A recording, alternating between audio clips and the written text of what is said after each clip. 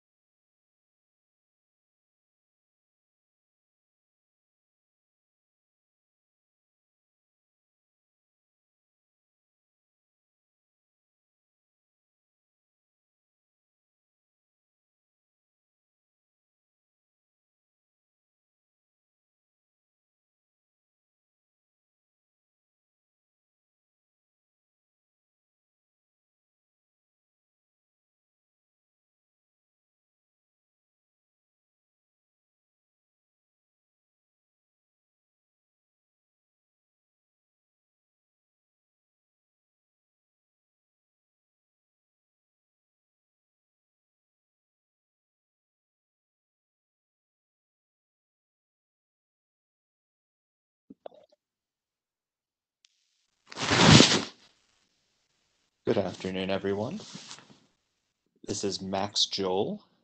I am with the New York Sun team at the New York State Energy Research and Development Authority, and I'd like to welcome everyone to the webinar today. Today we'll be discussing requirements from the New York State Historic Preservation Office for PV system development in New York.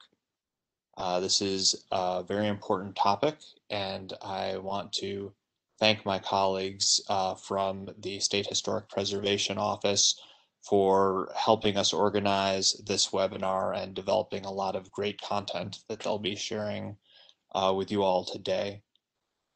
To kick things off, I'm going to briefly introduce the NYSERDA and State Historic Preservation Office staff that are on today's webinar before turning it over to the presentation. But just before doing that, a little bit of housekeeping. Um, Everyone who is attending is on mute right now and will remain on mute. We have so many people attending today that we won't be opening up the lines for discussion. However, we will have a Q&A session at the end. So to participate in that, you will be able to enter your questions in the Q&A box, which you'll find at the lower right-hand corner of your screen. If it's not expanded, you can just click um, uh, the little caret next to it, and it'll expand, and you can type your question. Feel free to enter questions at any point during the presentation about the topic as it comes up.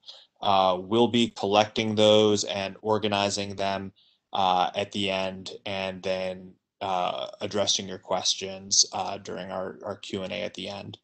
The presentation itself will last about an hour, and then we'll have about 30 minutes for questions. So without any more housekeeping, I'll just be very briefly introducing the staff who will be participating. From NYSERDA on the line today, we have myself, Max Joel, my colleague Frank Mace, Allison Nelligan, and Candace Rossi. Candace also serves as our agency's Historic Preservation Officer, so is within the New York Sun team at NYSERDA, the main point of contact. And I already see one question about an important housekeeping item. Will this be recorded? The answer is yes. It is being recorded right now and will be posted on the New York Sun website. So to introduce the team at the State Historic Preservation Office, we'll have John Bonafide, Kathy Howe, we will have Beth Cumming, and then we will also have Nancy Herter speaking today. And with that, I will turn it over to John to kick off the presentation, and I'll just say thank you all once again for attending today. Thank you, Max, and thanks to the team at NYSERDA. This training opportunity kind of came about with a conversation Max and I had several months ago, and it's taken a while to pull it all together, but NYSERDA did a great job bringing us together, and we're glad to take this time to talk to the attendees about solar and what our role is for those of you who've not worked with our office before, and help clarify some of the mysteries or questions folks have had about the process that we oversee. So with that, I will ask my colleague Beth for next slide. Again, the agenda for the training today will be an overview that I'll present, and just a touch on the laws that we administer, which may interact with your projects. That will be followed by a discussion by Kathy Howe, who will talk about above ground resources survey. Archaeology survey will be next with Nancy Herder. And Cultural Resource Information System, or the CRIS system, which is how we accept projects for our review. Beth Cumming, who's also the lead of our technical reviewers, will be overseeing that. And then we'll wrap up the presentation with a discussion of what adverse findings are and what mitigation means. And that'll be followed, as Max said, by a Q&A session after that. Beth, if you want to go to the next slide. So again, this portion of the presentation will deal with laws and our role and why you will be consulting with us. And by introduction, I'm the director of the Technical Preservation Services Bureau, and the heads of our 3 programs that are involved in reviewing your projects will also be the speakers that will follow me. Next slide.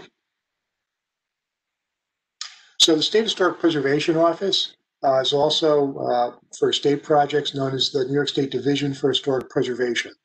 We are housed within the New York State Office of Parks, Recreation, and Historic Preservation.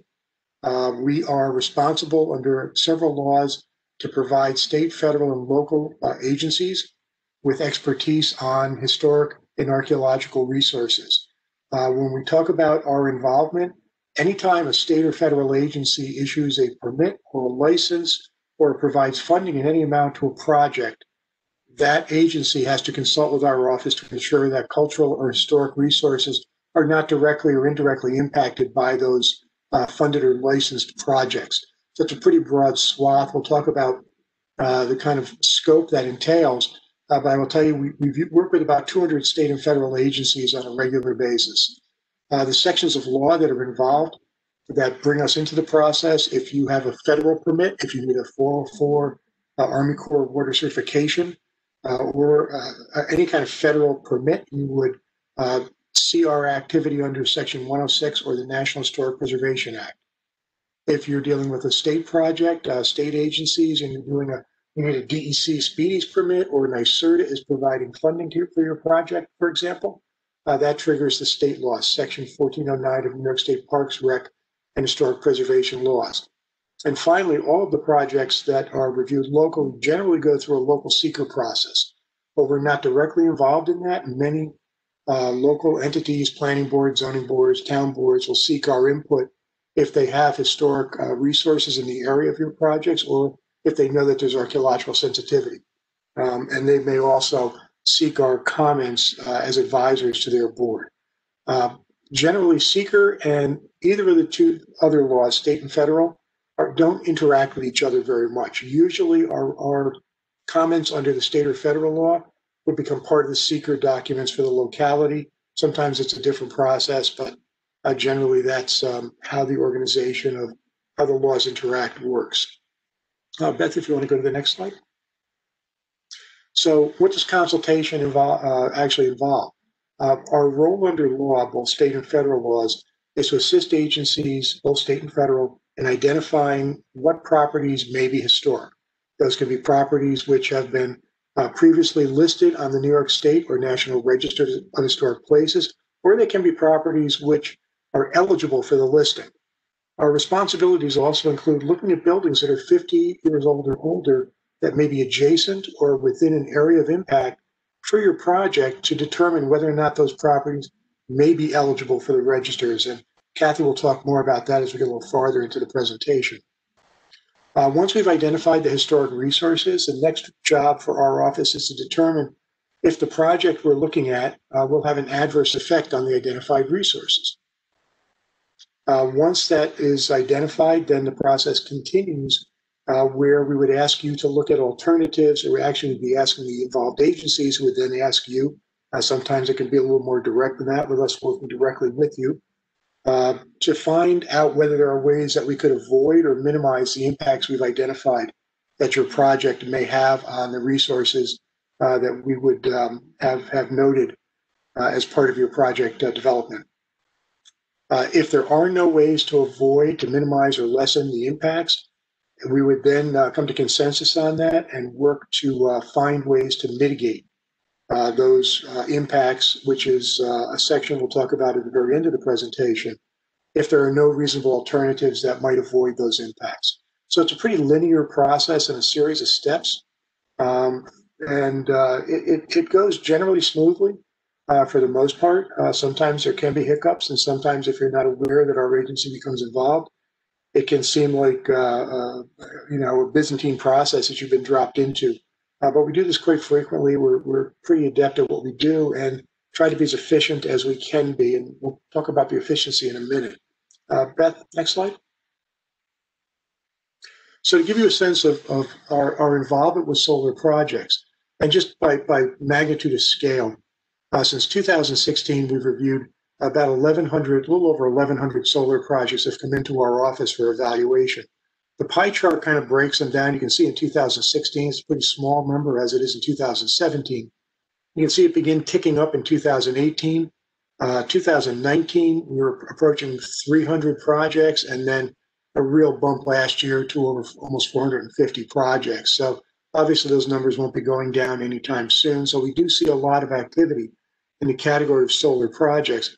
But just to give you an overall sense of how this fits into the regular work program, of 446 projects that we saw come into the office last year, we had over 7,200 projects total coming in from almost 200 state and federal agencies.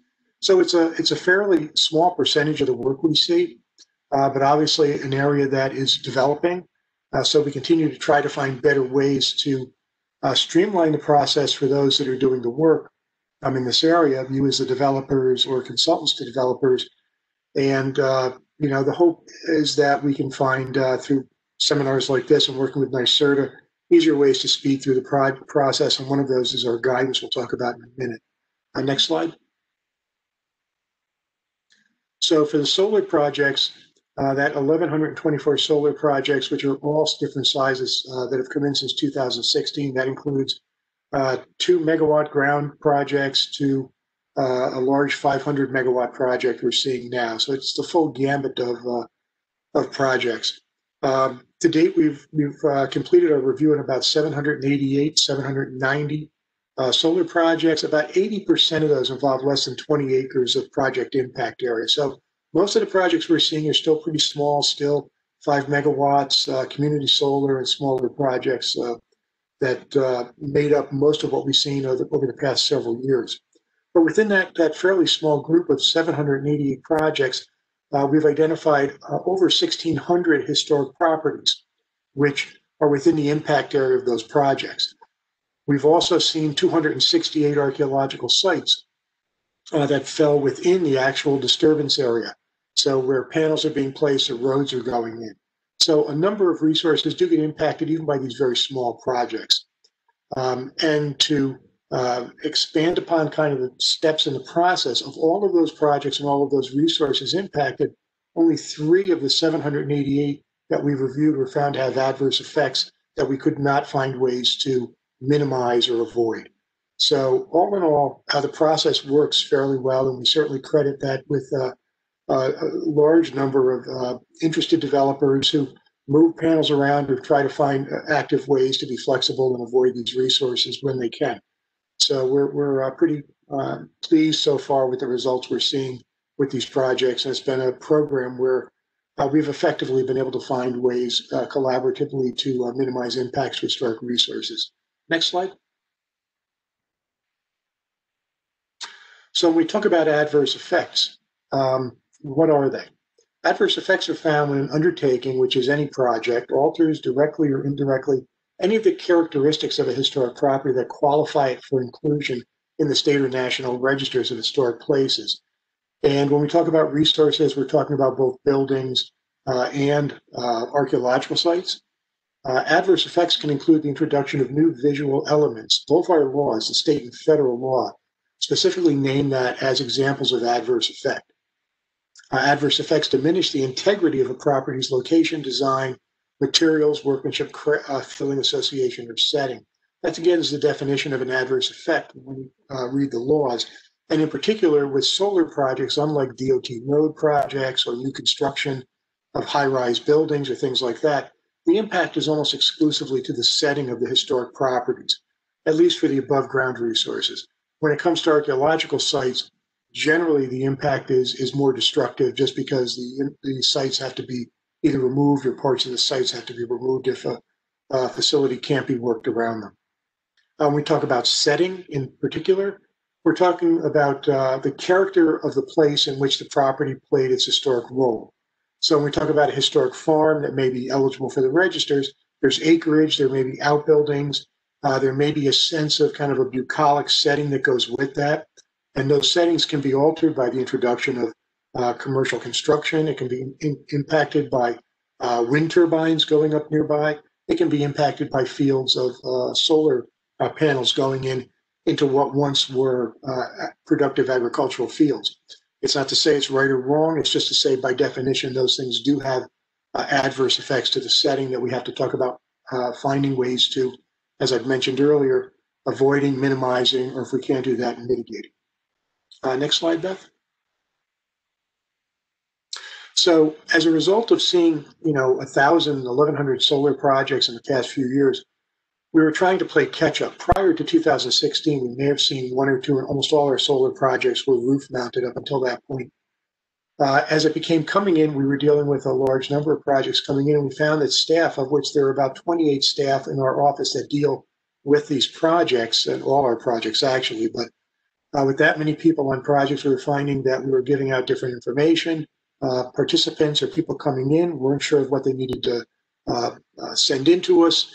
And in an effort to try to find a consistent way to let developers know what they had to submit, that we weren't changing things from developer to developer or year to year or project to project, we produced the state historic guidelines for solar facility development and cultural resource survey work last year in the summer.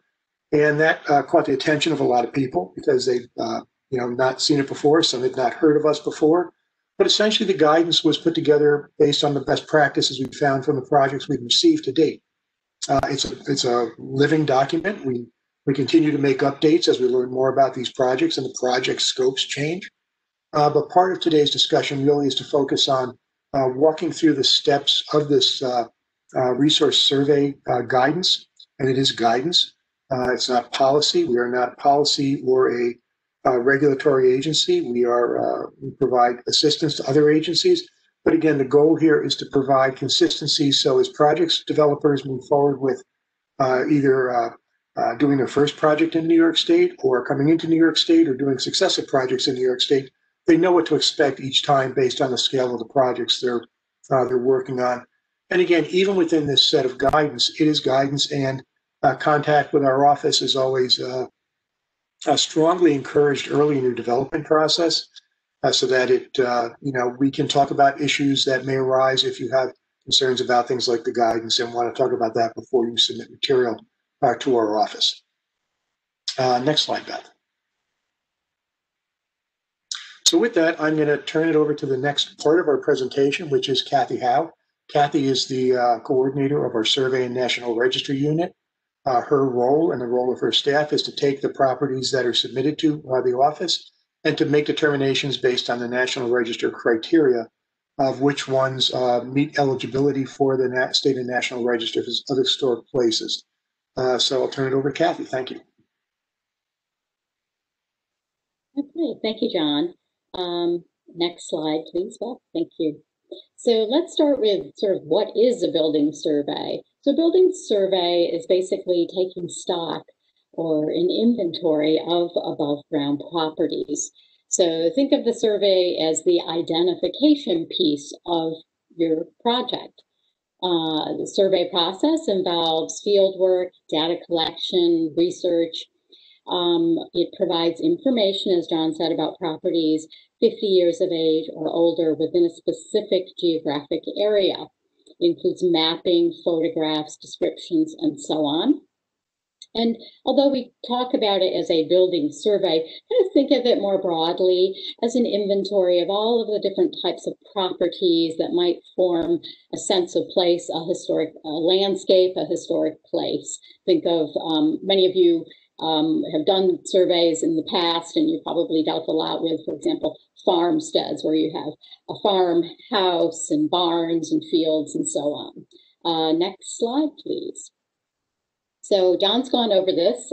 So why conduct a building survey? Again, this is part of the process, the SHPO review process, to identify and evaluate resources that may be potentially impacted by the solar array, meeting the environmental review requirements of the laws that John mentioned. When we get into historic, we're generally talking about properties, as he said, that are either already listed on the National Register or are determined eligible. It's the same level of review that we give whether it's listed or eligible. Next, please. Next slide, please. Thank you. So very briefly, I wanted to go over the National Register of Historic Places. So the National Register was established under law as part of the National Historic Preservation Act in 1966. It is the official list of properties that are significant in our past, and properties that are listed on the National Register are also are listed on our parallel state register. We have well over 130,000 properties in our state that are actually listed. And in addition to the listed properties, we have tens of thousands that have been determined eligible for the National Register. So next slide, please. When we look at buildings, when my staff here in the Survey and National Register unit look at buildings, we're making evaluations to determine, hey, are these meeting certain criteria? And those criteria are the National Register criteria. Our decisions are not based on taste or likes or dislikes or certain biases. We are using the National Register criteria as our guide. And here is a bulletin that's available from the National Park Service, which gets into the National Register criteria. So broadly speaking, a property has to meet one or more of the criteria, which we'll get into. And in addition to that, a property has to possess integrity or certain sort of physical features like design, materials, workmanship, also setting, location, association feeling, and so on. And I want to stress that just because we're asking for properties that are 50 years of age or older, that doesn't mean that we just automatically call them eligible just because of age. Age is just one piece of the larger puzzle. Again, a property must not only meet at least one of the criteria, but it also has to retain historic integrity to convey its significance. And it's our job to evaluate that. Next slide, please. So these are the 4 criteria that are defined here. So generally speaking, you've got to meet one of these 4. Criterion A, properties that are associated with events that have made a significant contribution to the broad patterns of our history. So think of A as history. Criterion B, properties that are associated with the lives of persons significant in our past. So B is about important people, whether that's locally or nationally. C is a little bit more wordy. Criterion C, that embody the distinctive characteristics of a type, period, or method of construction, or that represent the work of a master or possess high artistic values, or that represent a significant and distinguishable entity whose components may lack individual distinction. In that case, think of generally a historic district, maybe a grouping of buildings that are related in terms of their architectural design and trends. So for criterion C, very wordy, but just generally think of like design, architectural design, construction types, etc. And then criterion D, and I will leave this for Nancy, but that really has to do more with the potential of a property, a site, to yield information important in prehistory or history. So that's, think archaeology for criterion D. Next slide, please. As I said, we're asking that when you undertake your surveys that you record properties in and adjacent to your site that are 50 years of age, generally 50 years of age or older. Next slide. And then one of the things we do when we evaluate properties is we also say, well, is this important locally? You know, most of the properties that we evaluate are going to be determined eligible because of local significance, such as this schoolhouse in Queens, or you might have properties such as this armory on the lower right that's important at the statewide level of history, or more obvious ones. There are fewer of these that are important nationally, such as the Brooklyn Bridge. Next slide, please. So under the National Register criteria, what types of properties could be determined eligible? Well, buildings, it's pretty obvious. It could be a house, a barn, a church, a hotel, a factory. Next slide, please. Well, I don't think that many of you are going to be encountering boats, but you know, structures does encompass boats, you know, transportation resources, but you might be, when you're doing your work, encountering engineering structures, or industrial structures, but engineering structures. For example, here, a bridge is an example of a structure. Next slide, please. Also, objects could be determined eligible either on their own or as part of something bigger, like a cemetery. So here we're looking at statues and monuments, small scale sculpture, for example. And next slide. And also sites could be determined eligible. So I'm sure many of you are going to run into, as you're doing surveys, rural cemeteries, for example. So I wanted to show that, but sites could be anything. It could be an archaeological site, it could be a battlefield, but generally we see a lot of cemeteries coming in as sites. So I wanted to show these pictures here because it's good to get, you know, solid photographic documentation, which we'll talk about. And next slide. And finally, the other sort of resource type is a collection, a related collection of buildings or sites or structures, objects, all in one sort of geographic area, which is known as a historic district. So districts are made up of, you know, many things.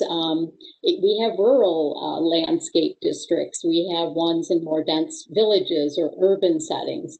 Could be agrarian, residential, industrial, and so on. This is the recently listed Malone Historic District up in the North Country. Now I want to kind of quickly go through some examples of the National Register criteria that I previously mentioned to you. Next slide. So we talked about the property types. Now let's talk about the criteria. So criterion A, as I said, was properties that are associated with broad patterns of events and history, things important from our past. So here are some examples of just, you know, a wooden grain mill that tells us a lot about the history and local agriculture and industry of an area. We have lower left a simple wooden baseball grandstand that tells us about recreation in the early 20th century, and even the site of Woodstock. That tells us a lot about social history, music history of the 1960s. Next slide. Criterion B, which we mentioned, and this is all about people. So here I'm showing, people that have done things important in the past, important contributions to history in any area from art to music, and so on. We're showing the jazz musician, trumpeter Louis Armstrong and his house out in Queens, New York. And next slide. Finally, many properties that you're going to be working with may fall under the Criterion C, which again thinks sort of design, architecture, whether it's in a district of early 20th century houses to a formal garden. Lower right, we see a government building. So that's an example of things that are important for their design. And Criterion D is next. On the next slide, please. Again, I'll leave this for Nancy, but as I said, Criterion D is sites that are important in history or prehistory. Okay, so let's dig in right now to the next slide, because I want to, now that we've kind of gone over broadly, what is the National Register criteria? That's what we here at the SHPO apply to what you're going to be sending us. Let's get into some of the nuts and bolts here. Now, as John said, I think he said something like 80% of the projects we're getting for solar surveys or solar projects are on the smaller side. So our guidance is sort of scaled, and I'm going to talk largely about solar arrays covering less than 20 acres. Next slide, please. So solar arrays covering less than 20 acres. Again, we want documentation of all properties 50 years of age or older. And while we're not asking for a full-blown survey report at all, we need some, a basic level of information on buildings in your project area. Next slide. So again, what do we mean by adjacent? People often ask us this. So buildings that are located on a parcel next door to the solar array, to the project, or maybe a property that might be on a parcel directly sort of across the street from your project. That's sort of our definition of adjacent. What kind of documentation do we need? We're going to need street address, location on the map. We're going to need digital images. Again, if you have something like a farmstead, we're going to want the main building and outbuildings. We're not going to want to see Google or Bing images. We can do that. You're the boots on the ground. We need that information showing, front and sides of the main building and the outbuildings. Give us an approximate date of construction. If you can give us a brief description of the property, that's wonderful. If you know a little bit about its history, that's also nice to have. And also feel free to reach out to the municipal historian. They may have a wealth of information and may shed some light on a particular property. You can submit all of this information as a single PDF, or you can submit it one building at a time. In our CRIS system, we'll talk about that later when Beth gives the presentation. Next, I want to go over a few tips to keep in mind. Again, Beth's going to drill down into this more than I, but this is our Cultural Resource Information System known as CRIS. This is where you're going to go. I'm showing this slide because when you're first submitting your project, this is where you're going to go. You're going to submit it into the consultation module. And do not submit it into this thing, even though it says next to it, independent survey. You do not want to submit your project in independent survey. Okay, I just want to make that clear. People sometimes get confused by that. So you want to pick the thing called consultation. Next slide, please. A few other tips to keep in mind. These are some of the basic things we want. Again, Beth will go over this, but keep in mind, we'd like to know, what is the name of your official name of your project? What's the megawatts? Also, really important for us to understand, so we know where this fits in, is we'd like to know the acreage for the actual solar array, for where you're actually installing equipment. And then also the total acreage of your project area. So we want both of those acreages. That's very helpful for us to know that up front. And again, whatever you can give us up front so we don't have to go back and forth with you, that'll be smoother for both of us. We'll get you through. We also, want to know if there's buildings on or adjacent, check the box there, and give us a good description, just a general description of what you're doing. Next slide, please. Okay, also important, and John sort of mentioned, various agencies that might be involved when you submit the project. Helpful to know from the outset, if you do your homework on this and know from the outset, oh yeah, I'm going to need an Army Corps permit. There's some sort of stream crossing, or I need DEC to also weigh in, etc. And obviously NYSERDA and so on. So be sure to enter all of the agencies that might have some involvement and say in this project. That's helpful to us. Next slide will be the other thing you're going to want to do, and Beth will also show this, is you want to kind of get a feeling like, well, what do we know? What historic resources might SHPO already have in their CRIS database that might be in or adjacent to my project site? So in this case, I'm showing there's a yellow dot, and that yellow signifies that, oh, that's a National Register listed property. So that's good to know. Next slide. And you're going to attach to your project some maps. So helpful for us to have just an overall project location map shown on the left. And then also we will want a site plan that will show us actually where the proposed solar installation is going within that overall project location. So these are the kinds of maps we're asking for. Next slide.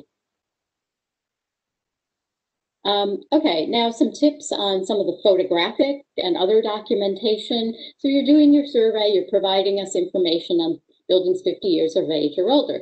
So here's a case where the consultant did a great job because they gave us a photo key. This happened to be a farmstead, and they, took photos of the main house, the outbuildings. As I said, remember, you people, you guys are the boots on the ground. We're not out there. And so the more you can do to help us with photographic documentation so we can understand the buildings and their settings, so much the better. Basic information is going to be needed on the buildings, the address, when it was built, if you got a little description or whatever. Next slide, please. And now I wanted to show you, so this related to this was the actual photographic documentation. So for this farmstead, the consultant did a good job because they gave us not Bing or Google photos, they gave us actual photos, images that they took, carefully, showing the front and the sides of the building.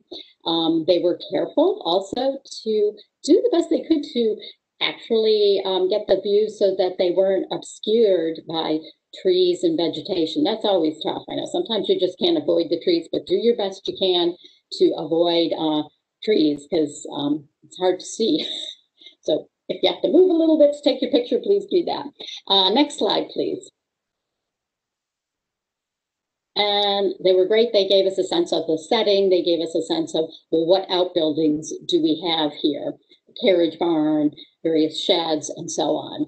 So really give us an understanding of the setting through the photos. That can be very helpful because, as John said, setting is one of the key things that we're going to be kind of looking at if something's determined eligible and how your project is going to or may have an impact on setting. Next slide. And as I said, you probably are going to encounter historic cemeteries.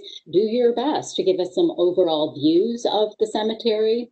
Get out of your car, get up close, take some overall views, get even closer. Great to have a few representative images of some of the headstones. These are wonderful, beautiful carved headstones here, which tell us, as the reviewers, a bit about the history, the people. I'm not saying you have to photograph every single headstone, but a few are nice and helpful. And I do want to say that if you've ever been to it, the Find a Grave website called Find a Grave, that website can be particularly helpful. Okay, next slide. So what does the SHPO do? Once you submit all of this building survey data to us, we're going to review it to make sure it's complete. Hopefully it is, so we don't have to do any back and forth with you. We will then, if we have enough information, we're going to determine the historic status of a property. Is it already National Register listed? Was it previously determined eligible? And if so, is it still eligible? Are we going to call it newly determined eligible? Or in many cases, it's not eligible. It may be 50 years of age, but just doesn't meet those criteria. And then if it's eligible, we're going to do a determination of eligibility, saying very briefly why it's eligible. Once we do our thing, Beth and John, the tech reviewers, they're going to take a look at it to assess impacts. Next slide, please. So this is just a brief, blurb on why this particular property in the town of Avon was eligible as a sort of transitional Italianate farmstead with the outbuildings and so on. So that's our determination. So let's go to the next slide. So I very sort of quickly, I guess, went through the bulk of the solar array projects, which are less than 20 acres. But I am going to touch quickly on things that kind of verge beyond that. It's all scalable. We've got solar arrays in the 20 to 50, 50 to 100 acres, and then the big ones, 100 acres or more for the solar arrays. So as I said, this guidance is very scalable. Next slide, please. So this is different, slightly different from what we're going to ask of the simpler, smaller projects. In this case, we're really going to ask that in this case, the consultant is going to, we may ask for a large, actually for a zone of visual impact here, which is shown here on the right. I think hard to see in the slide, but I guess the pink is showing areas of visibility from this project. So we're going to ask the consultant to do some mapping that shows the zone of visual impact. The ZVI, as it's called, is basically GIS analysis of all the areas that are going to have positive visibility of the solar array based upon bare earth topography. So not vegetation, but bare earth photography. Next slide. As I said, scalable depending on how big these larger scale ones are. So 20 to 50 acres, we're going to ask that the ZVI kind of take a look at properties that fall within the ZVI 1/2 mile on out. 50 to 100 acres, we're going to go, that ZVI is going to look about a mile out. What's visible a mile out? And for the really big ones, we're going to ask 2 miles out. Next slide. And important to note that our guidance does ask that these large-scale survey projects are completed by what's called a 36 CFR 61 qualified consultant. This is usually someone with background in preservation history, architectural history, and so on. These are this is something determined by the National Park Service. Code, and it's in there in the Code of Federal Regulations.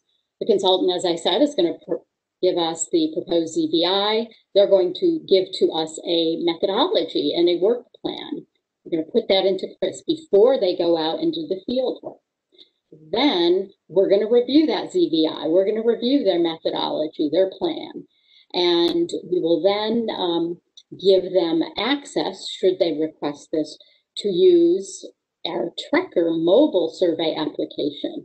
So we have a 1-year-old now Trekker survey app, which will really help consultants doing these big projects to record and collect data on large numbers of properties. It will help you facilitate your survey work. Let's go to the next slide. So I'm going to very quickly go through the mobile app, just show you a few screenshots from this. This is not a how to use the mobile app. That's for another day. The Chris Trekker application is actually a series of applications that will allow you to interact, first of all, with our Chris database. Chris Trekker users can view, submit, manage historic above ground resource data using mobile and desktop devices. These are just some maps showing on the left the mobile app on somebody's phone, and then on the right this thing called Trekker Manager. Let's go to the next slide. So here you can actually delineate a project area. On the right, that's Chris Mobile Pro, where you can pull up existing data, because we will, for these larger scale surveys, we will ask you to kind of take a look and update some of the data of existing properties. So this just happens to be on the right, a view of existing data in Chris that you can pull up in our mobile, Chris Mobile Pro. Next slide. So this application is available for Android and iOS devices. It offers ease of data entry in the field, in the office. You can export the survey data. It's a pretty flexible app. This is just showing Chris Trekker Manager. This is a way to manage your survey project. It's part of the desktop app.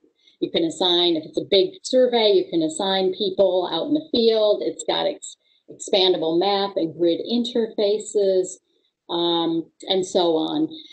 Let's go to the next slide. I want to show you some of the things you could maybe pull out of some of the data you've entered and you want to pull out of Trekker Manager. You can pull out reports. You can pull out inventory forms shown on the right. You can pull out, if you've done a bunch of properties, in the center there we have what we call an annotated list of properties, where maybe you've got the primary photo and little description and your recommendation for eligibility. You can pull out ArcGIS shapefiles, Excel spreadsheets, etc. So there's a lot of cool things you can get out of Trekker, I guess is the point. And then finally, for these large, next slide, please, for these large scale surveys that we're talking about, the consultant is going to complete the survey in Trekker, submit it to us, we'll review, process it. They're also going to provide to us a standalone narrative report that provides historic context, recommendations, and so on. Let's see, I think that's all I have. I just want to mention that we will, as the reviewers determine eligibility, if anything is listed or eligible, we'll send it on to tech. And really, what tech's going to do, they'll ask the questions as to whether or not the introduction of new visual elements, whether or not those would diminish integrity or not, and thereby affecting a property's National Register eligibility. So thank you, and I think Beth, or no, who's next? Nancy? Nancy, thank you. Yes, good afternoon. So my talk is going to focus on an explanation of the data sets that SHPO reviewers look at to determine whether a phase 1 archaeological survey is warranted or not. And then once we make that determination that a phase 1 archaeological survey is warranted, where we recommend archaeological testing take place within your project area. Beth, could I have the next slide, please?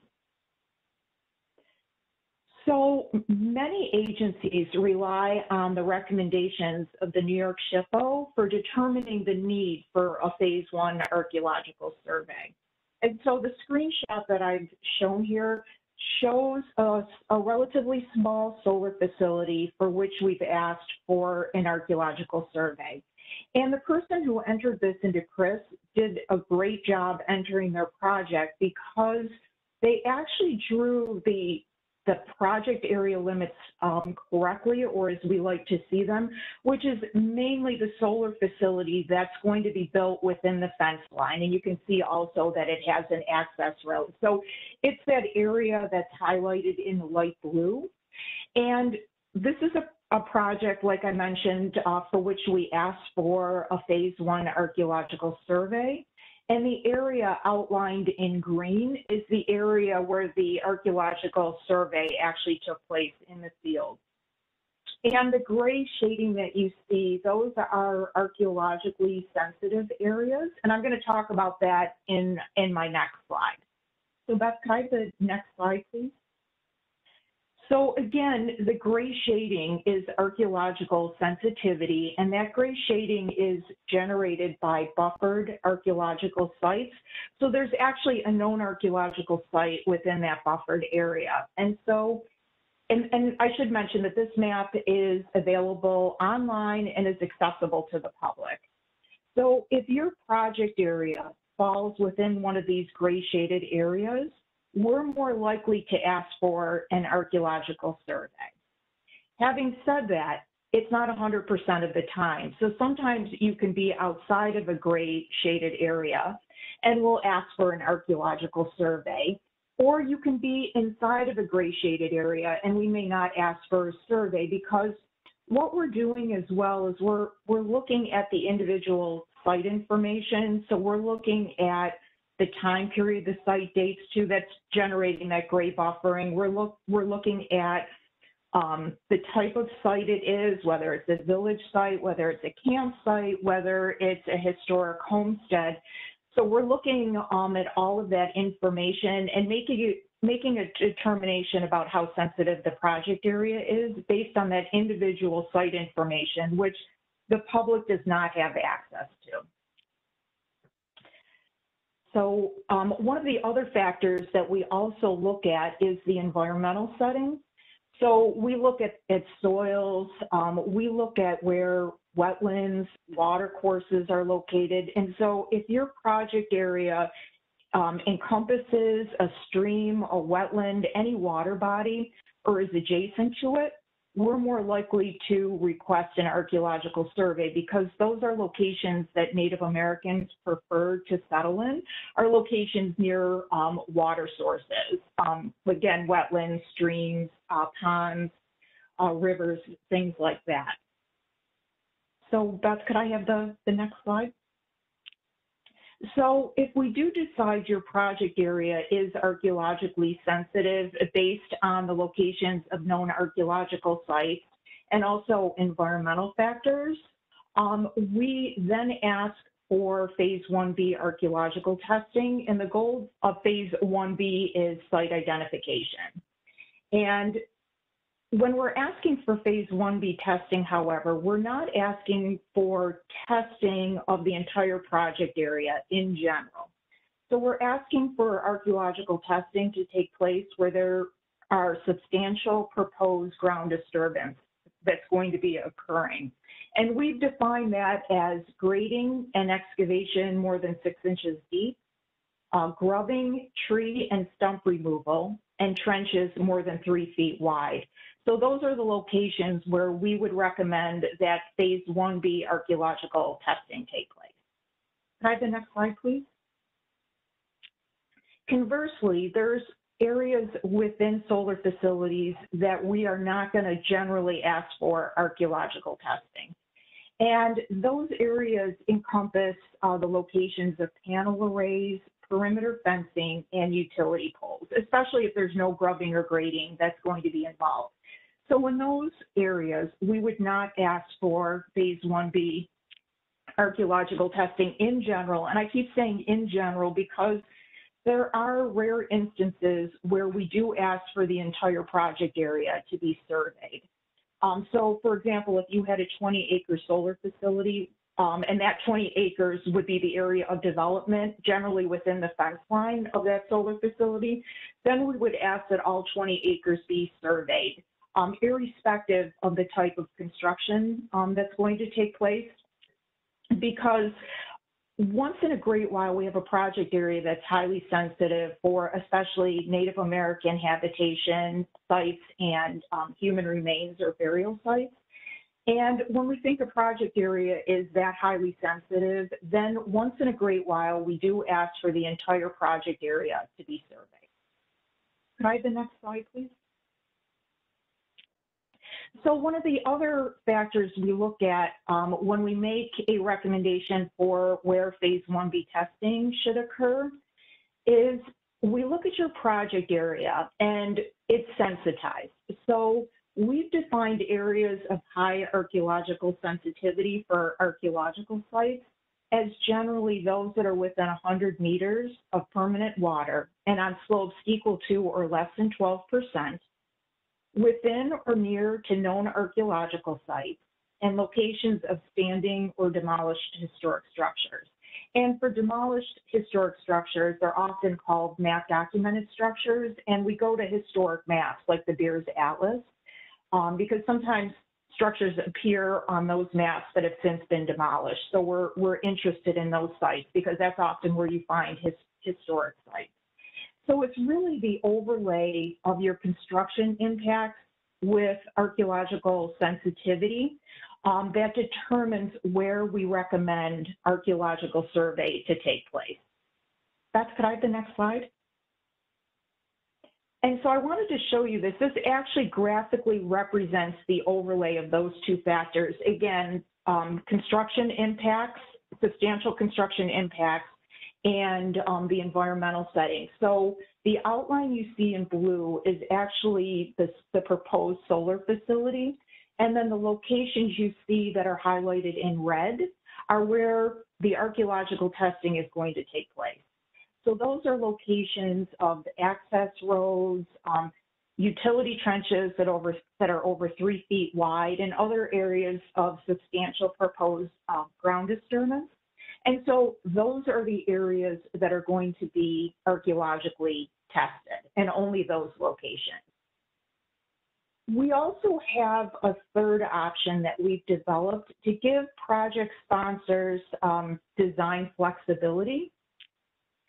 So you can choose to test at 100% all high sensitive areas within your project area. So again, if you have a 100-acre project area and 20 acres of that has been determined to be archaeologically sensitive, then you could test those areas completely. And best case scenario, if you don't find any archaeological sites, you could change the design of your facility and you would not need to come back in for SHPO review. So once that 20 acres is cleared, you would not have to come back in to get a second SHPO opinion. For instance, if you would change your project design, because if any of those red components change their location and they still end up in archaeologically sensitive areas, then additional archaeological testing would be necessary to accommodate those design changes. So that's why we provided you with this other option, so that you're doing more testing up front, but hopefully in the end, you only are coming into the SHPO for a single review to the archaeology unit, and you don't have to come in and do, addendum phase 1B testing. Could I have the next slide, please? So I've been talking about phase 1B archaeological testing, and the goal again of phase 1B archaeological testing is to identify archaeological sites, both Native American and non-Native American archaeological sites. And there's two main survey techniques that we use at the phase 1B level. One is a surface survey.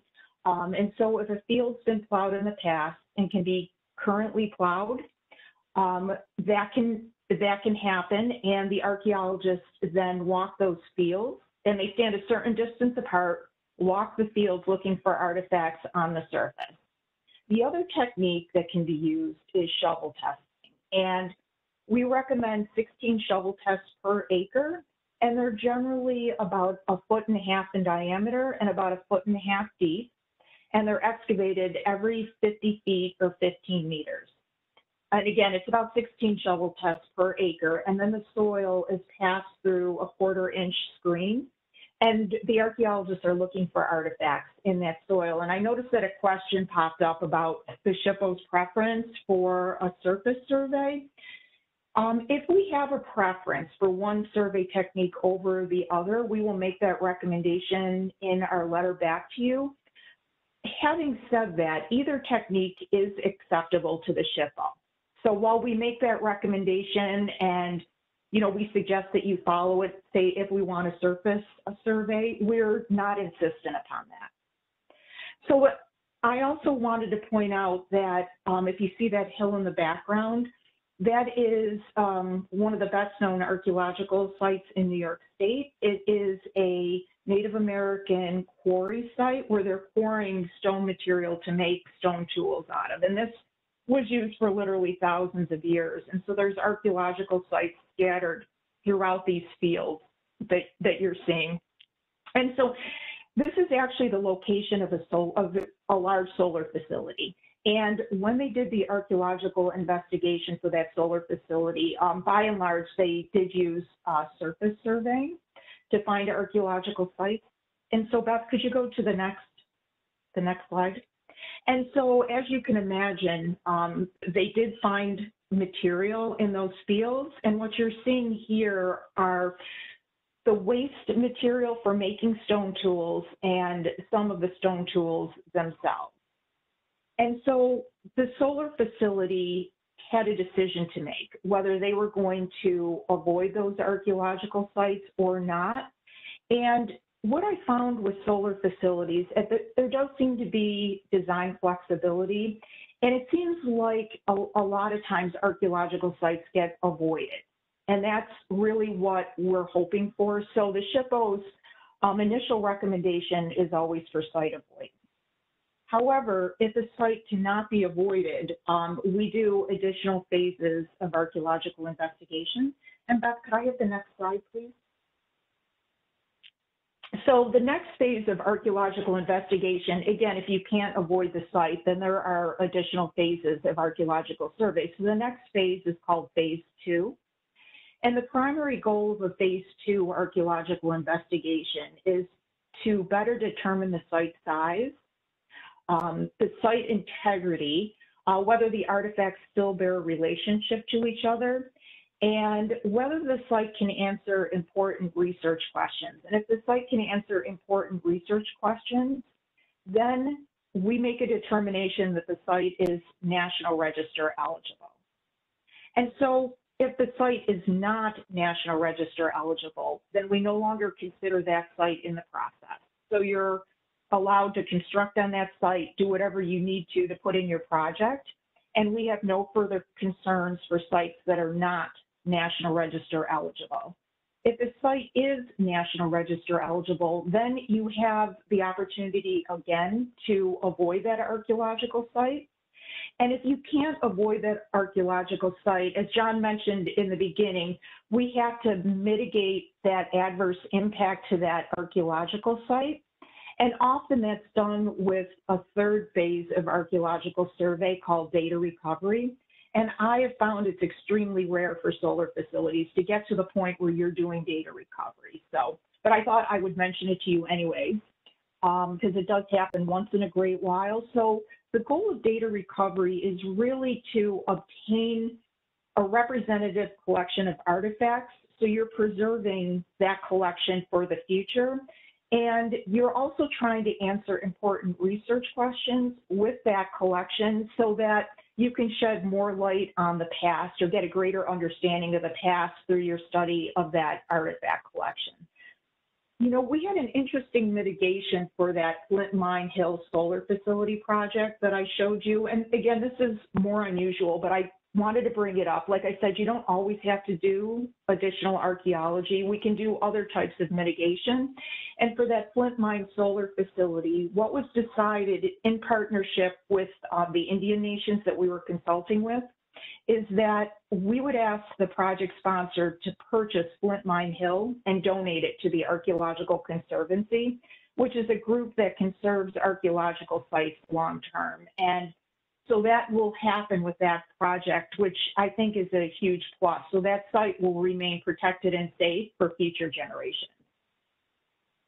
Could I have the next slide, please? So I just wanted to show you what data recovery looks like, which is that third phase of archaeological survey work. And it often entails large-scale excavations where you're opening up large portions of the site. And this was a really interesting site that was found in the city of Albany.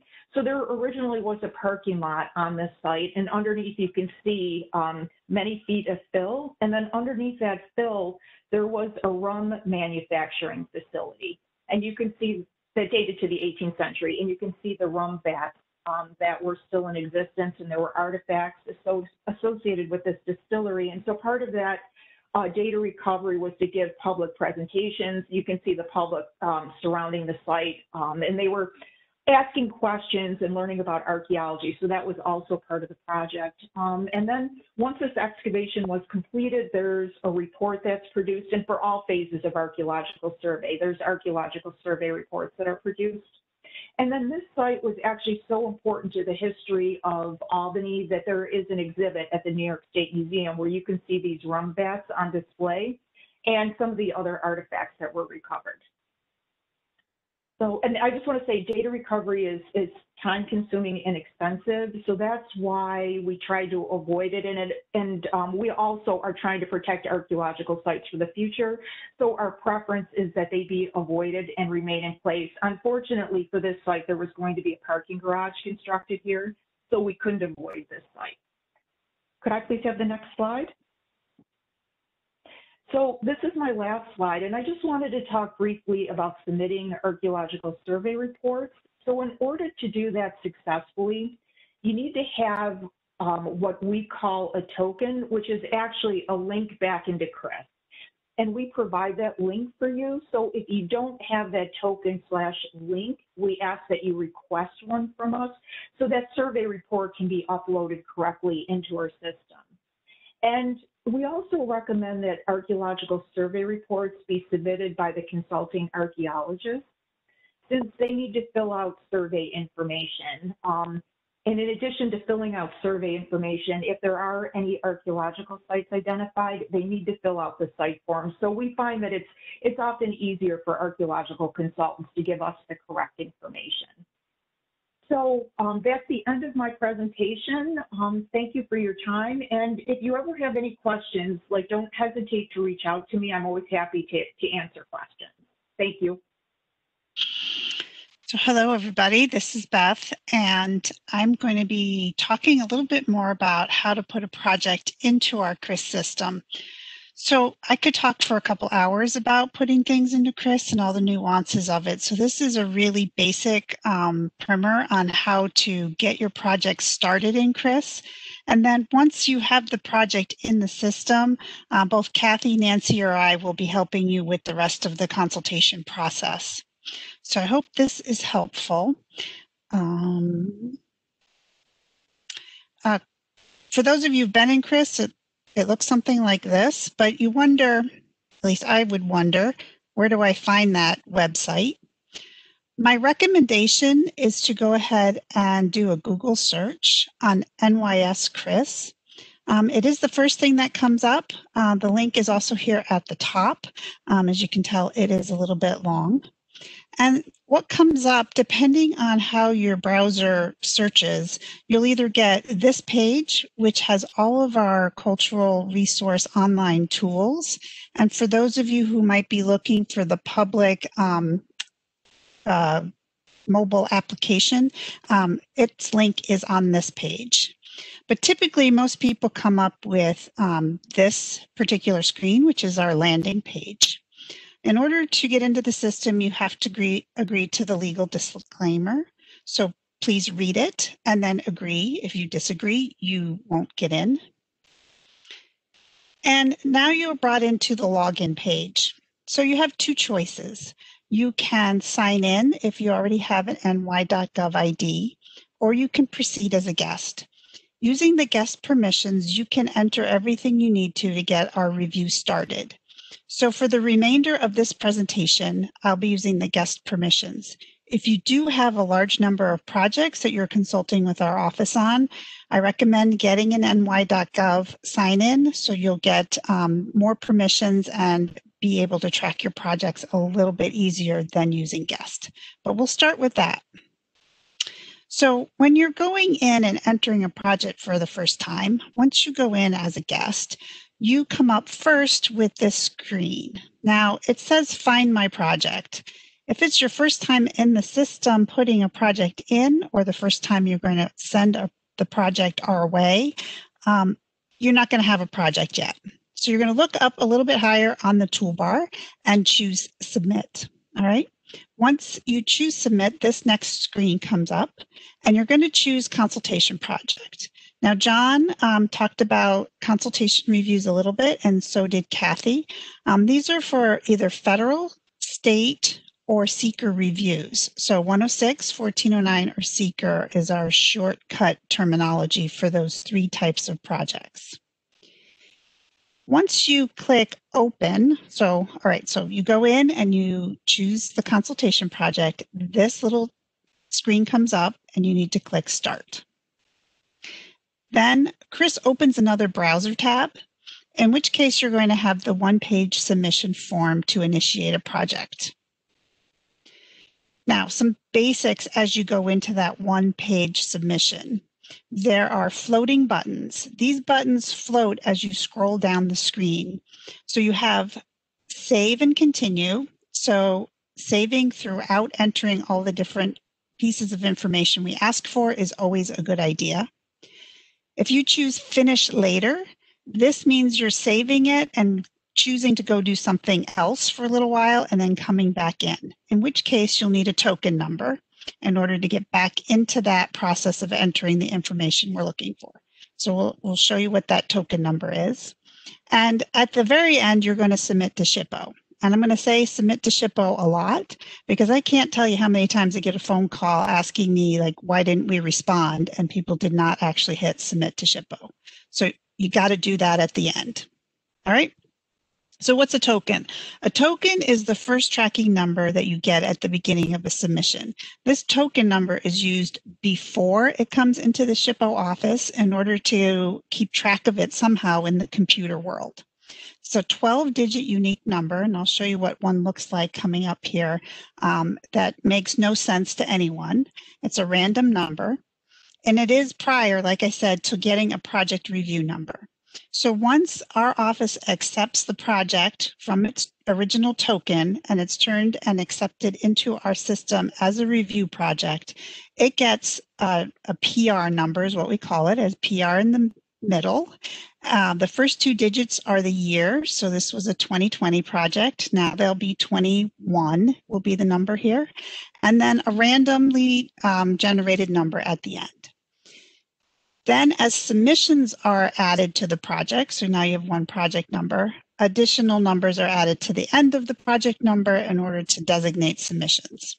So these token numbers are really only required when you're continuing a submission that you set up here, save and finish later.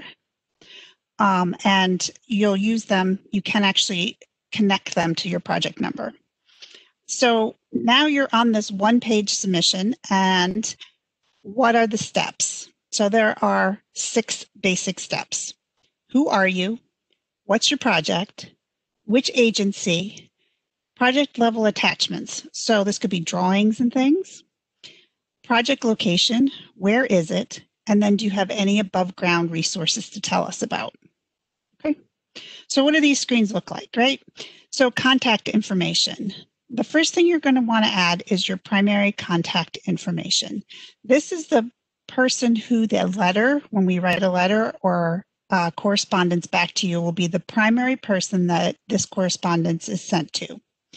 And once you do this, you will get the ability to, you'll get a token number for the primary contact. So here highlighted, you can see what a token number looks like. It's long, but you're going to want to keep the email in case something happens to your submission and we can help find it through the token number. You should add any other contacts who would be associated with the project using the add new contact after you've already added the primary.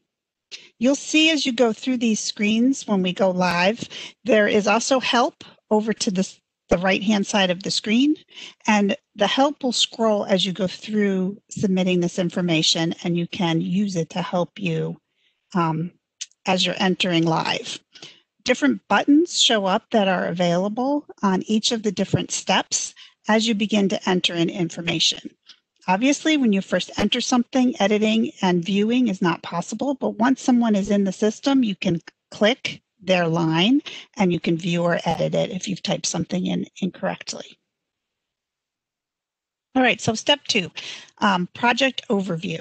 So there's a lot of information, a lot of fields that can go in here. The most important thing is your project name.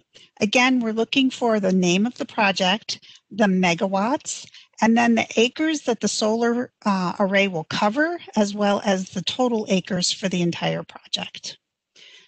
Project description is required and should be a short description. It has to be less than 1,000 characters. And later on in step 4, you can actually attach a Word document or a PDF of the entire scope of work. So think of it sort of as an executive summary. The next set of check boxes here involves ground disturbance, is something that I believe all solar projects will need to check. If there is known previous ground disturbance on this property, you can check this. Another box pops up and you can enter in what you know about previous disturbance. And if you know there are one or more buildings present, you would check this box as well. Type of permit approval is completely optional. You can use it for your own tracking. Reference number is a reference number that will show up on any correspondence that we may send you. So that's helpful if you have an Army Corps of Engineers number or some other New York State tracking number that you want to make sure matches up when you get our correspondence. All right, step 3 is agency information. We have to have at least one agency included in the submission, and that would be the primary agency. So here again, you're going to select the button that says Select Primary Agency. Go in, a pop-up screen comes up. You can search using the box at the filter at the top. In this case, I chose Army. You'll see 2 come up, regular Army and Army Corps of Engineers. And in this one, I chose the wrong one. It really should be the Army Corps of Engineers for a solar project. I'm pretty sure the Army isn't doing a solar project. And then you would click Add. All right. Once you've added that, you can select additional agencies, which is grayed out in the beginning, but becomes active, so you can add additional agencies. So you might have Army Corps of Engineers, you might have DEC, you might have NYSERDA as other agencies applicable to your project. Project level attachments is a very handy section. Here is where you can add drawings, maps, any other information that would help us with our review on the initial submission. So again, you click Add Attachment, a box pops up, and you need to title the document that you're uploading. You would select the file from wherever it is, just like a Windows file selection, and then choose Upload. And here you can see this, I had uploaded a scope of work. You can continue to add multiple attachments until your complete information is uploaded. Each attachment needs to be less than 30 megabits. Other words, if they're bigger than that, you need to break them up somehow so they can be uploaded. Project location is done using ArcGIS.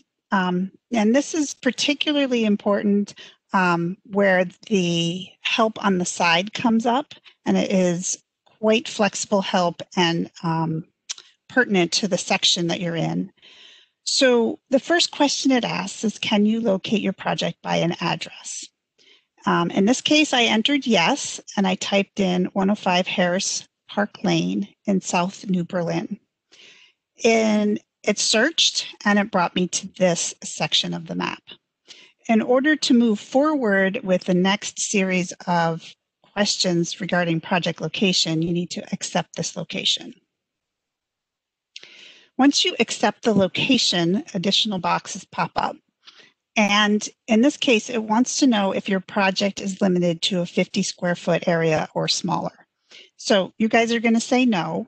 And another box is going to pop up, and it's going to say to describe the location of your project. So once you describe the location of the project, the next series of things that need to happen is to draw the project location on the map. All right, so you'll literally click Draw Project Location. You can change the base map in order to help you accurately draw the map location, or the APE, which is particularly important for our archaeology review. So you'd start drawing the APE on on the map and follow the directions. I won't go through these because you guys can do it. It's pretty straightforward. So once you have the project location, it will show up as a blue shaded area, and at which point you can edit this shape. You can also say this is terrible and start over by saying delete project location and go back to redrawing the full section. Blue dots can be dragged to new locations if they are not in the correct location. Gray points you can use to drag and add additional vertices to create refinement on the APE designation. Once you're done and happy with your shape, you would click Stop Editing Project Location and move forward onto step 6, which is Built Resources.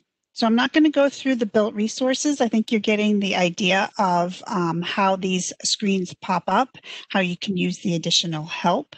I want to share a little bit online, and I'm trying to go somewhat quickly so that we still have plenty of time for questions.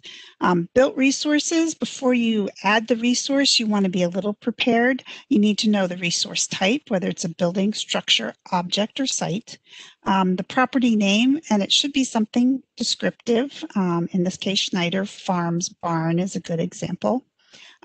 Please know the year of construction. It doesn't have to be an actual date. It can be words, which could be circa 1930 or an approximate year. You need to know the current uses for the building and also a current photo of the at least the building's primary facade. So next steps after you've entered everything on the form is, again, submit to SHPO. Please don't forget to submit to SHPO. Once you click submit, this screen will come up that says this form has been successfully submitted, and you can close your browser window. All right, please, please, please remember that. And then what happens next? Of course, there's more. Emails start to come from chris.webb@parks.ny.gov. So the SHPO initial consultation submission was received. This means the SHPO office has it in the queue and will be converting it from a token number into a project number. This email is sent to the contacts that you entered from step 1. The next thing that happens is the SHPO actually converts the token number into a consultation project, and you would get assigned a project number, and that comes directly in the email. And from now on, you'll know the project by its project number. So continuing along, at some point when the project review is complete and we'd like to send you a response, you'll get an email from, again, Chris Webb with a consolidated response for the project. From this email, you can click the link, go in as a guest, or log in with your ID, and you'll receive this screen, which is a response. So you can download our response letter. You can go in the corner and view the project, and you can download any attachments or any instructions to respond. Information requests also have a process wheel, and this is how you would process a request for an archaeological survey. All right, so search is also available on the online tools website. Search criteria can be done, spatial search, and there's a results tab. It's important when you go in as a guest, again, you're going to get this Find My Project. If you're doing a search without having a project, you can just go in and search. You do not need to have a project or a project number in order to complete a search. And there is also Chris Mobile, which is a simplified web map version of Chris, which can be used for gathering information regarding known historic resources. So I'm hoping we have a few minutes where I can do a tiny bit of live demonstration.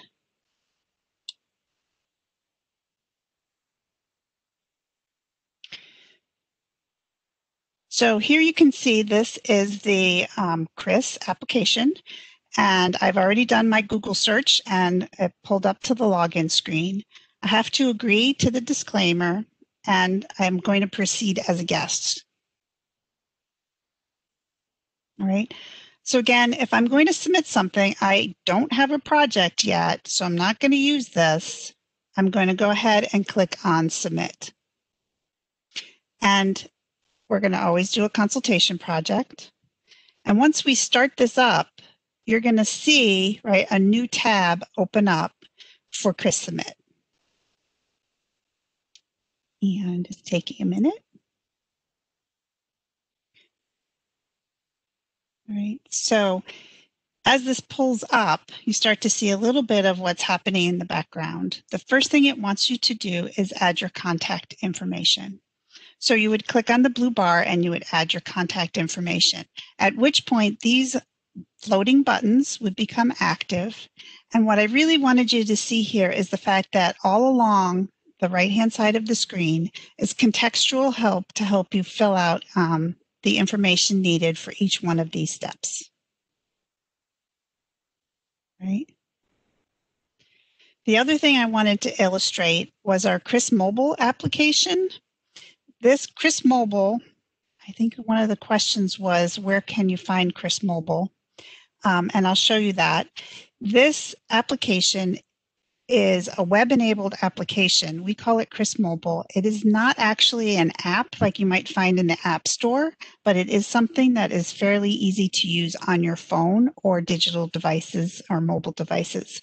So here is the project that Nancy was talking about.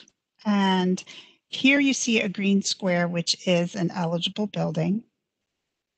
And it will pull up in this Chris Mobile application a little bit of information about the resource. And additionally, you can generate what's called a USN report, which will download the information available in Chris right now. And so that comes up looking something like this. And it has a primary photo and any of the other information, like a statement of significance, construction date, or additional photos that we may have in our system. Okay, so that's another tool that's available. Going back to Chris, after I've well, actually, let's just say before I enter my consultation project, I've gone into the Chris system on my desktop, and instead I want to just search. So you don't need to have a project. You would just like to search to see perhaps in your project area what kinds of buildings or structures might be around. So when you go to the spatial search, you have the opportunity to use county, municipality in order to zoom closer on the interactive map. You can enter an address, and you can also do spatial searches by generating a buffer and creating rectangles and things like that. So let's take a quick look at one of the buildings that was on Nancy's project.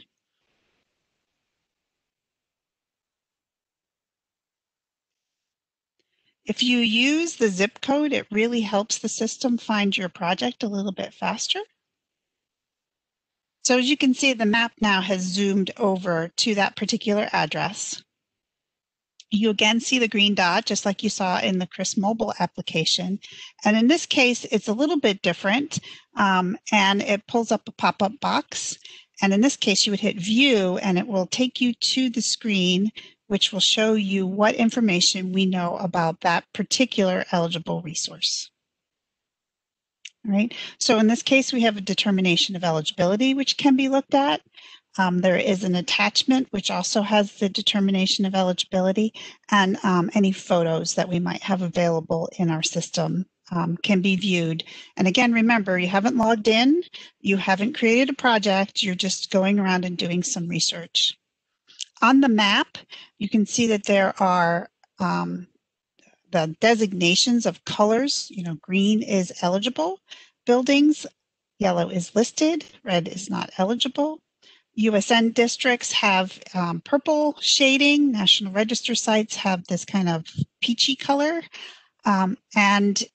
These bright green ones are archaeology surveys. And The guest permissions do not have any archaeological permissions, but you can see where surveys have happened. You just can't view those surveys. So if you have questions on those, you can reach out to our archaeology unit.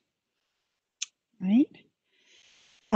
Once you have a project number, this welcome to Chris screen, I know my project number and I know my email becomes quite handy. 029.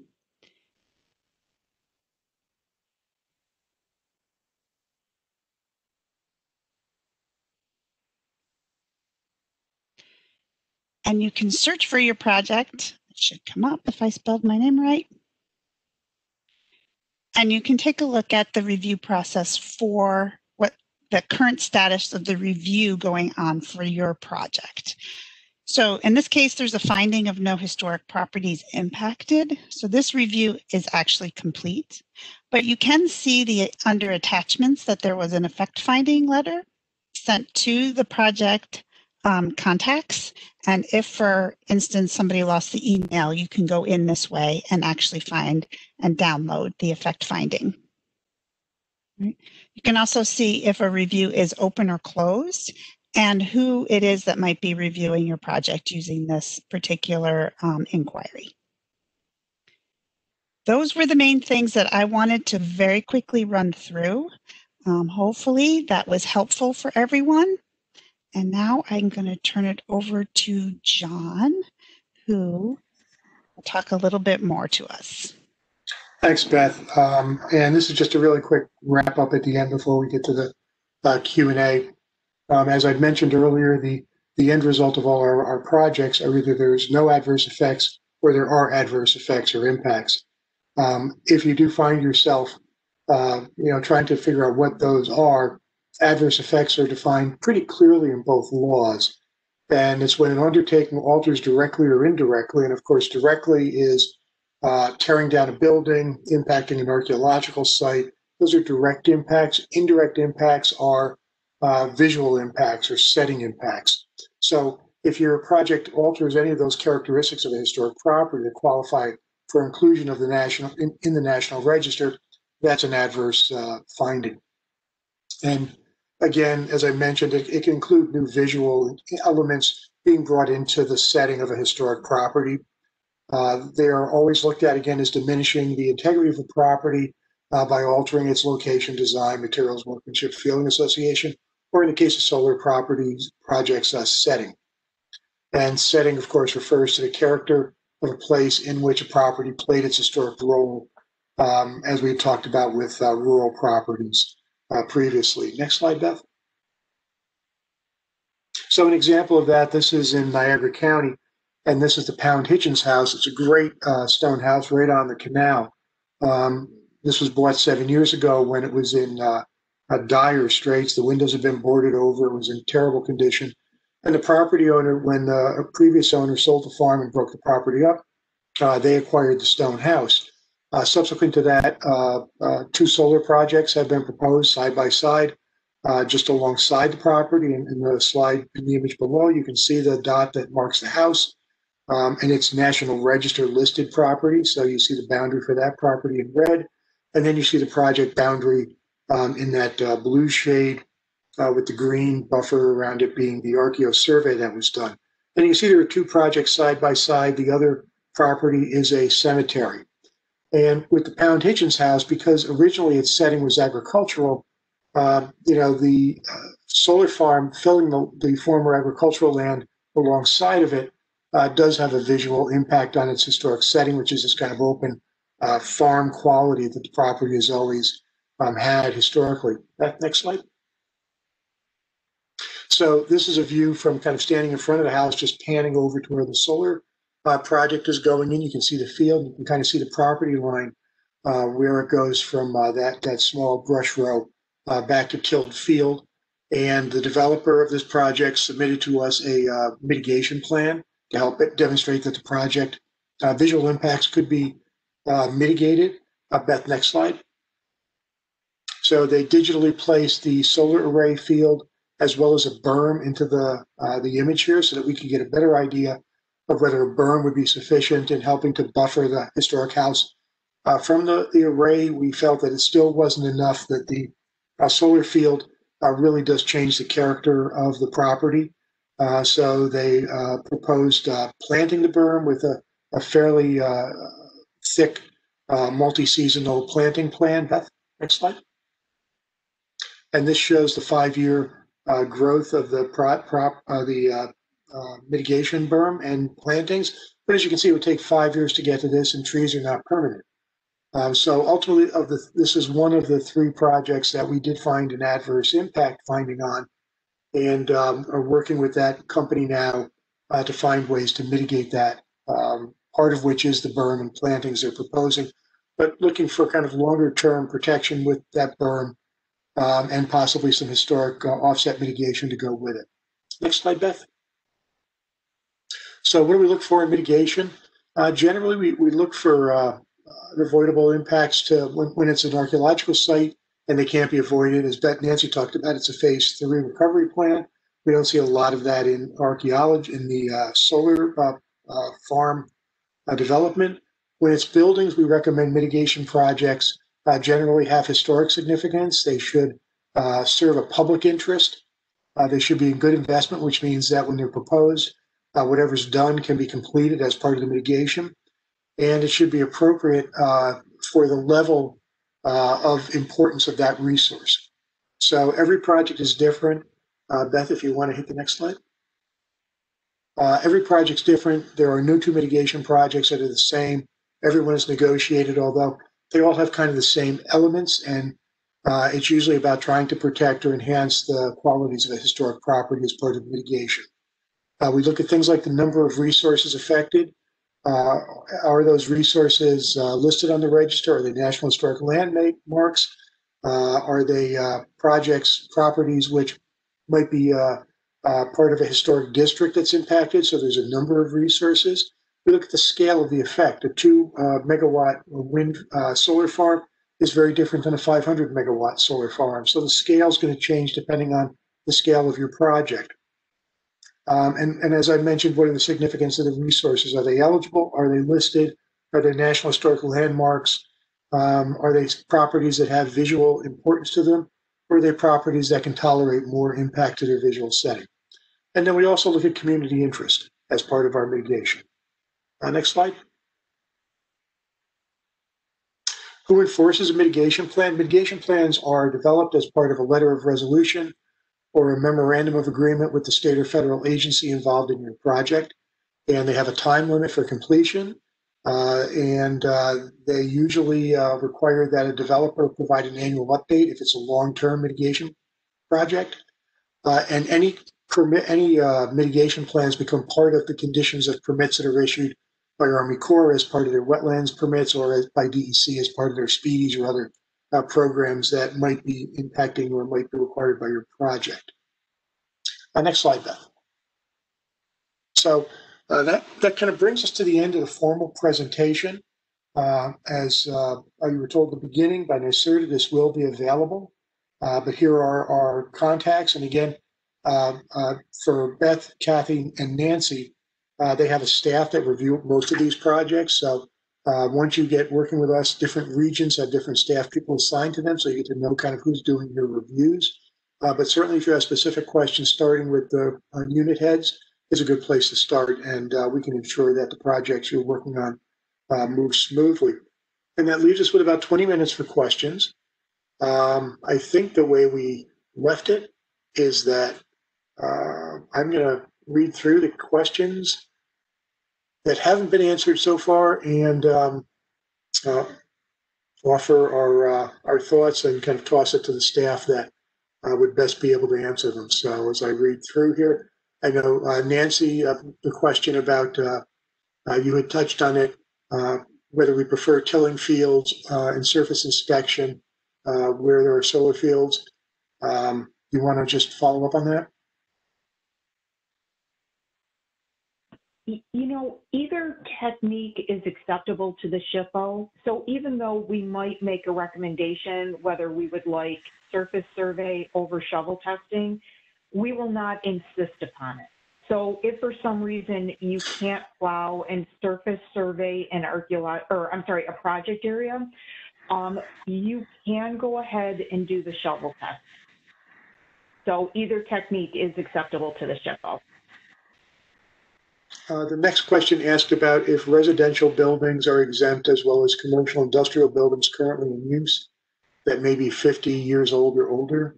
Kathy, do you want to respond to that? No, we look at, it doesn't matter. So are they still in use? We look at anything. So no, they are not exempt. And the next question was what counts as total, everything within the fence line, acreage, road coverage. Generally, what we've been saying is for visual impacts, what we were talking about when we say 20 acres or less is the coverage of your panel area. So that's not the fence line, that's the physical space occupied by your solar array. So, length and width of the arrays within your fence line, added up, what's that look like?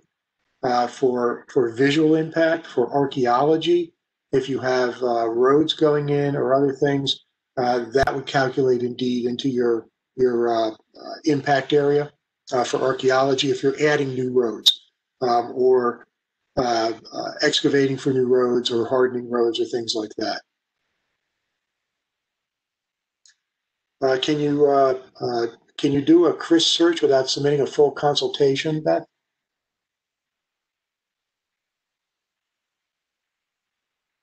Sorry, I thought we sort of went through that in the presentation, but absolutely, please do it. Please look up your home, do as many searches as you like in CRIS using the guest permissions. You just pick search on the top or using the CRIS mobile application. Thanks. Kathy, this is for you. If an adjacent building is on private property, the property owner is either unavailable or unwilling to give access, what do you need to provide to us for us to review it? Sure. Well, whatever. Don't trespass. We're not encouraging anyone to trespass, so don't do that. Unless you have permission to go onto the property. No, do your best to take photographs from the public right of way. Okay. Thank you. We don't really want aerial photos because we can get aerial photos ourselves. So do what you can from the street, the public right of way. Thank you. The next question deals with the mobile app. It doesn't state whether it's the CRIS mobile app or the Trekker mobile app, since both were talked about. So I know both you had mentioned the CRIS mobile app location, but Kathy, do you want to explain about the Trekker access? Yeah, yes. So I would say that if you want to use Trekker, then you need to let us know that. And again, I would recommend Trekker. Let's say you've got, I don't know, 15 or more properties that you're going to be inventorying. It might be worth your time to actually let us know, and we'll get you going in Trekker. We, ask that you just give us a little bit of information, and then we'll turn that on and get you going in Trekker. You just have to let us know. Thanks. Next question, how does SHPO define ground disturbance is the first question. If we have a layout and we do anticipate a zone of visual impact study is needed, can we still submit a project for review so that we can better understand potential phase 1A, 1B needs? So I think that's a kind of a two-part question. Right. So for ground disturbance, we generally define the project area limits for archaeology as everything that's going to be in that fence line, and in addition, any access roads. So that's the area that we initially look at when assessing the sensitivity of the project area. And regarding phasing of your submissions, you can submit a project to us without so you can submit originally talking about the archaeology, and we're going to respond with, what we believe may be needed for the ZVI, but you don't have to have both prepared when it comes in. So you can start the consultation with us, and we'll, work with you to let you know what we think is appropriate or maybe needed. But again, starting early in the process with us may actually mean that you will be preparing and presenting less than you might have if you hadn't talked to us. So, Kathy, I think you probably agree that that consultation is good to have early on. Indeed, yes. Next question was about can an applicant create a dummy project, or can a company put a dummy project in to see how the system works? And that's not really how the system's designed. Once you hit submit, it's real. So there isn't a test system out there, but Beth, maybe you can offer some guidance. Well, if you are looking to do some more training with your staff, you can reach out to us and we can see if we can set something up. Sometimes I've done like a share screens thing where we can be in the test system and do some testing and show you what's going on. Thanks. The next question was about the solar guidance, if it's in the process of being updated. If so, what kinds of changes can we anticipate? Well, there's really two areas that we're working on. The Archeo section, we're currently, we have revised and we haven't quite put it on the solar guidance yet because we're waiting for today to kind of wait and see what comments we get and then progress from there. And we've also been looking at making some additional changes to better clarify what's needed for the zone of visual impact areas for above ground survey, to clarify the acreage. And also, it's a good time to mention that, it says 20 acres, it says 50 acres. If your project comes up to 21 acres, talk to us. They were generally based on what we've been seeing, and we tried to get the best groupings of projects that we could so that we could better define what might be necessary as you get to the larger end of each of those categories. So again, if your projects fall close to a category below, give us a call or reach out to the staff and we can talk about the project. Kathy, did you want to add anything else to that? No, but I would agree that I see a comment later that we are getting a lot of projects where the solar arrays are somewhere in that, 25 acres, 26. So we're starting to get a little bit more of those.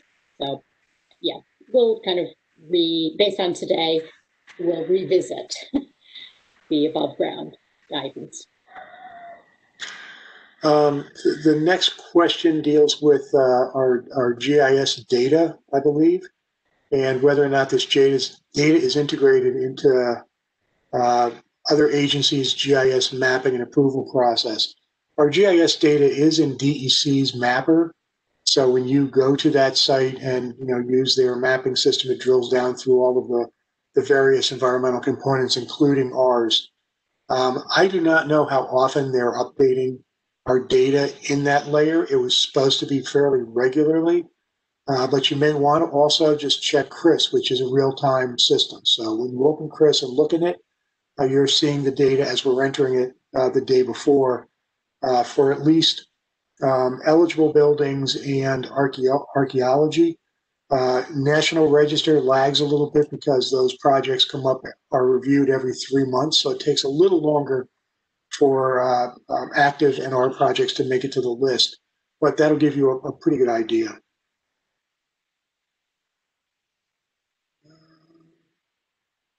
Are there minimum project size?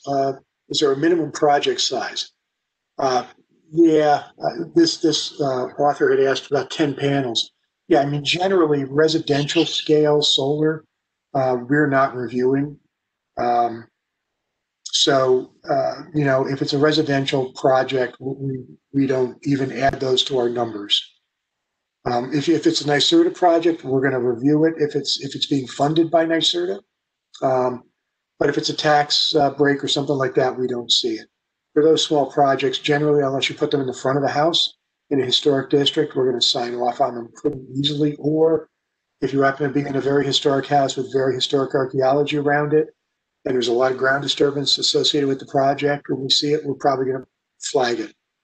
So generally, it's not going to be an issue, but there's that rare case where it might be.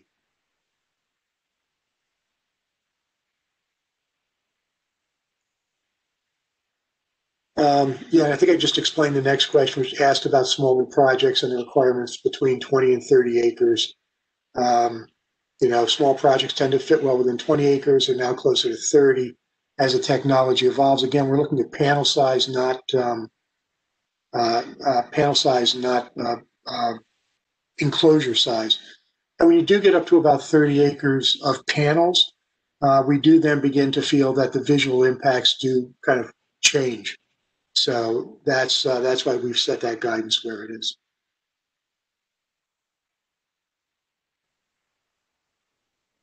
The question about 50 years old or older, does that refer to the start date of the tax parcel?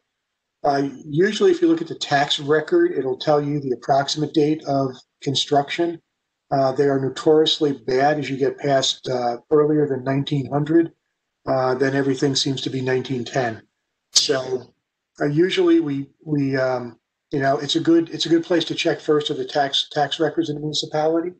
But if we see something or something clearly appears not to be, modern, you probably are better off photographing it. We're going to look at when it comes in. We're probably going to look at an aerial view using Bing or Google, and usually just from the rooftops, we can kind of tell if there's something there that's not being picked up.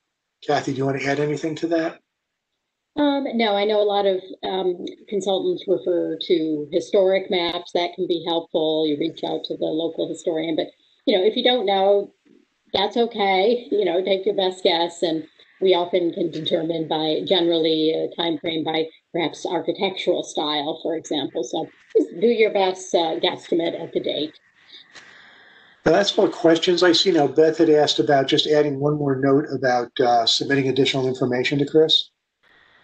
Yeah, so I had forgotten to mention that you can submit additional information to us kind of blind by using the submit additional information, which is on the submit section of Chris. This would be useful if, for example, you have an approval letter from us or a clearance, and for whatever reason, the project area changes. Perhaps you decide you're going to build the solar field in the neighboring farm field rather than the one that was previously submitted to our office, or perhaps the APE changes or the area of coverage for the solar panel changes as you've progressed with more detailed designs. So that can just be submitted to us using submit information on a previously accepted project. And it's super easy. You can just do it with the project number and your email. And it's much like sending an email. It's basically a subject line, and then you would attach the documents like a new map, like a new scope of work, an explanation of what changes. Any of those things would just simply be uploaded. And Beth just brought up a good point. If your project scope changes, if you come into us very early in your development project process, and by the time you get to your local seeker process, your site plan has changed, roads have been moved, or other things have significantly changed. A few arrays being shifted within the boundary is not a problem. But if the boundary itself changes dramatically or the project shifts, you're probably going to want to come back into us because it may impact permitting once the state or federal agency talks to us if the project design has changed substantively from what we originally saw or approved. All right. With that, I don't see any other questions. NYSERDA, do you folks want to jump in at this point?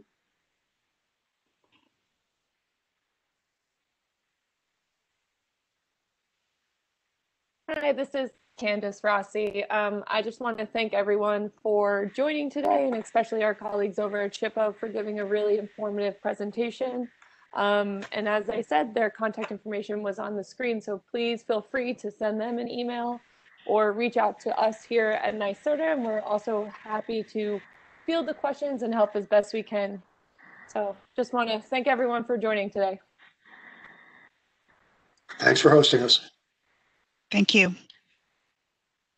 Thank you.